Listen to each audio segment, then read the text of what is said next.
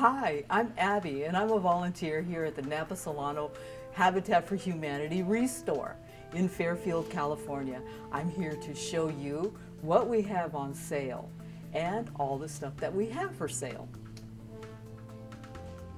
Hey, check out all this equipment we have for exercise. It is great. I've been doing this for 2 miles now, and I'm really feeling it. It's great. It's only $65. Check this out. It is, what, a treadmill? I guess it's anything you want it to be, but it's fun. And wow, it really works. And here we go. I guess this chair is for relaxing? I'm not sure. But there you go. You can have that. We have a treadmill over here for $80. And we have a Bowflex here. This will really exercise your muscles. You can change the weights. It's a mere $295, and this week it is at 20% off. Since we're in wine country, we have these 2 custom wine storage cabinets marked at $200 a piece. They are on sale, 20% off this week. This is a great bargain for all you wine lovers.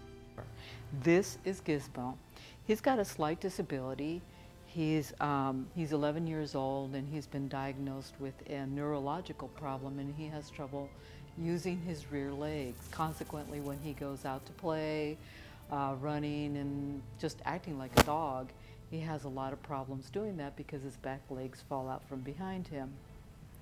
With help from people at the ReStore, I've managed to build a little wheelchair for him using the parts that we found here in the store.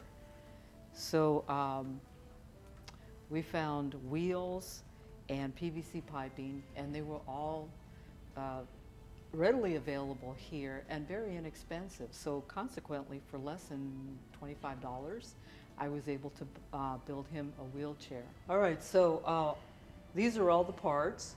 This 1/2-inch PVC piping. Got all the parts right here at Habitat's ReStore, all for less than $25.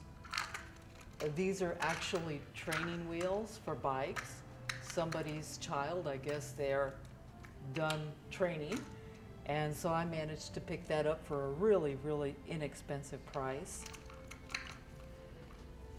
The hardest part about all this was actually to get Gizmo to hold still long enough so that I could get his body measurements and make sure that it was more adaptable to him. So all the wheels just kind of go here.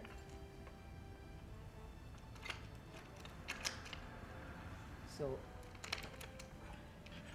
oops. I'll work on that.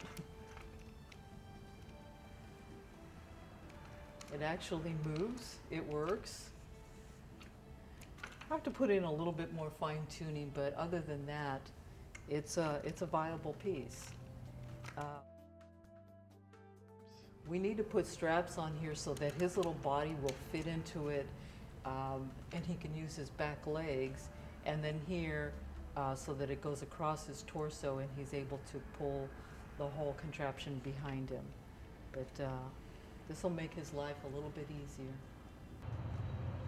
Welcome to the Habitat ReStore!